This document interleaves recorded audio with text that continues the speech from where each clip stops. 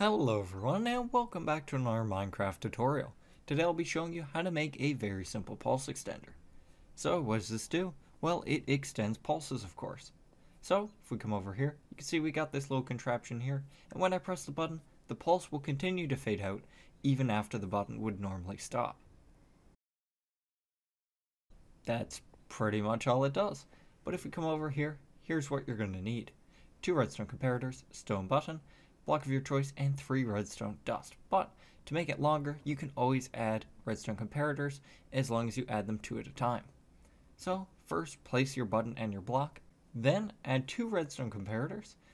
This one's actually backwards, I'll fix that in a second, but that is all you need. But to make the pulse longer, just expand it out, just like this. But you're actually going to want to have these facing the other way so it goes around in a clock-like pattern. Now as you can see, we have an even longer pulse than before, which will slowly start to fade out. And well, that's really all there is to it.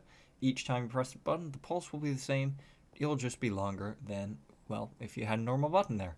But as always, thank you for watching, and I'll see you in the next video. Bye bye!